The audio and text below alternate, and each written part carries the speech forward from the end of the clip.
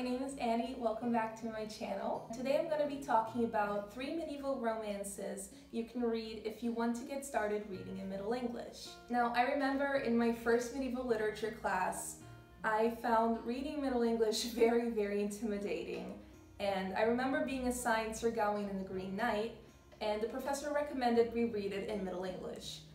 And I got to it and I couldn't read it. It was really difficult for me to read it. And as I read more works in Middle English, I realized that depending on when the text was written, it might simply present different spellings of some words, or it might have a very different vocabulary than what we have today.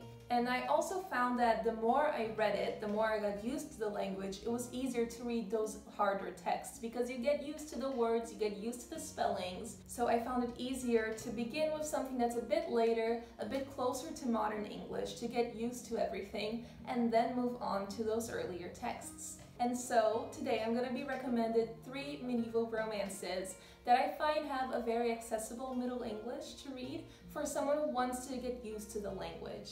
And even if you're someone who already knows Middle English, these are very fun romances and I would recommend them to anyone really.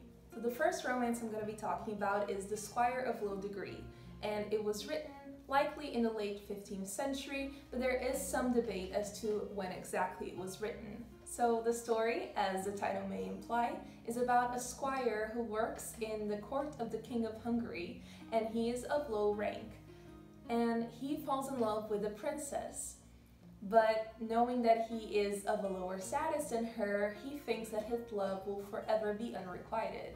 One day, he's sitting under her window lamenting that he will never be with her, and the princess opens the window and hears him, and she tells him that she loves him back. But she also is aware that it would be hard for them to get married given their different social status. So she tasks him with adventuring for 7 years, doing all sorts of knightly things in order to gain honor and prestige so that he can come back and marry her. So after having made this plan and declared their love for each other, the squire leaves. But they are overheard by an evil steward who goes and tells the king of this scheme of theirs. So I won't say any more so I don't spoil the text, but what follows are lots of misunderstandings and twists and turns, very classically medieval romance. So not only is it very accessible because of the language, but it's also really fun and compelling, and because it has a lot of those common romance tropes, I think it's very easy to follow for someone who's just getting started. The second text that I'm going to be talking about is The Wedding of Sir Gawain and Dame Ragnelle,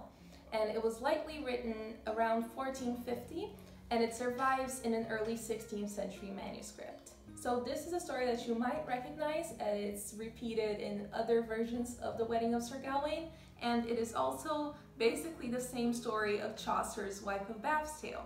So the story opens with Arthur and his knights on a hunt, and Arthur gets separated from the group, and he encounters a knight that claims that Arthur gave all his lands to Sir Gawain. And he says that he will have Arthur's life because of that. And Arthur says, "Isn't there anything I can do to have you not kill me right here? I will give you anything." And the knight says that, "All right, I will make a bargain with you. Let's say that in a year you have to meet me here and tell me what women desire the most." So King Arthur says, "All right, I will try to find the answer and meet you here in a year." So Arthur goes back to his court, and Gawain asks him what happened, and he tells Gawain.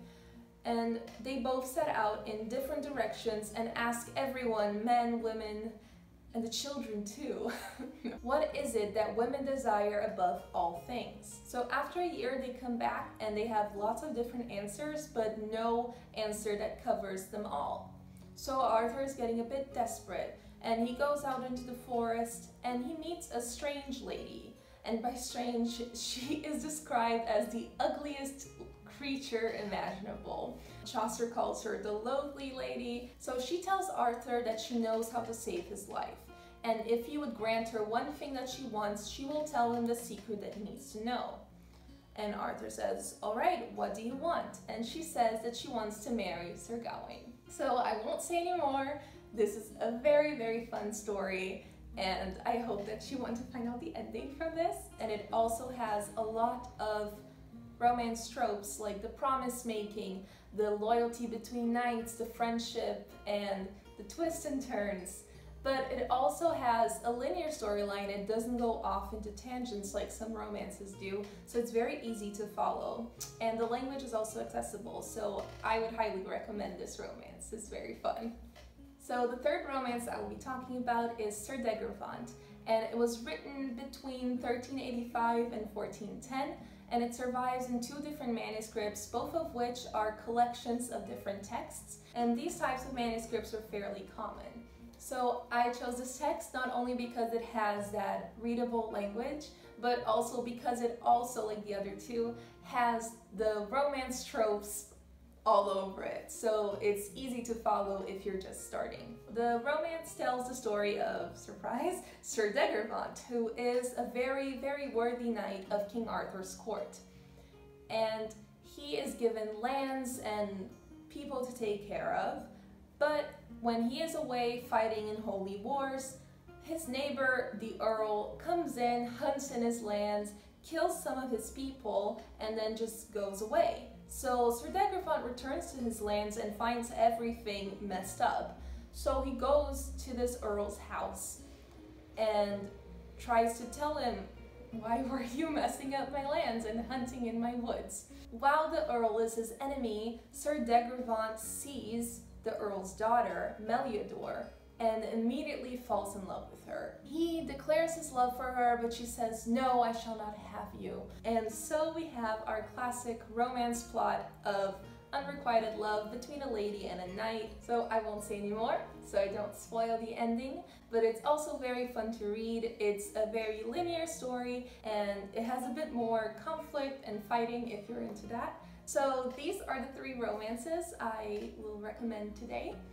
I think they are very fun reads, and if you want to get started reading Middle English, I think they're an excellent starting point. So a few more tips for reading Middle English. Something that I do a lot is read the text out loud, because some of the words you can't recognize when they're written, but when you say them, it's like, oh, of course it's that word. Something else that I always use is the Middle English Compendium, which is basically a dictionary, but it's online, and if you search a word in Middle English, it will give you all the different meanings that that word could have. Something fun about Middle English is that a word can have many different meanings depending on the context it's used or when the text was written, so that's a very useful resource for me. Also, the University of York has a very good searchable archive of romances where you can search many different texts by themes or things that happen in them or by characters.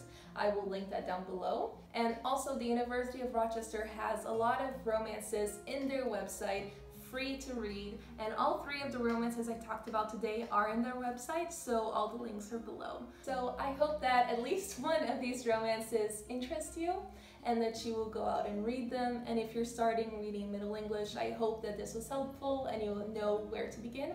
And please let me know if you read any of these texts. I think they're amazing and great fun, so I hope you have a good read. Thank you so much for watching, and I'll see you next time.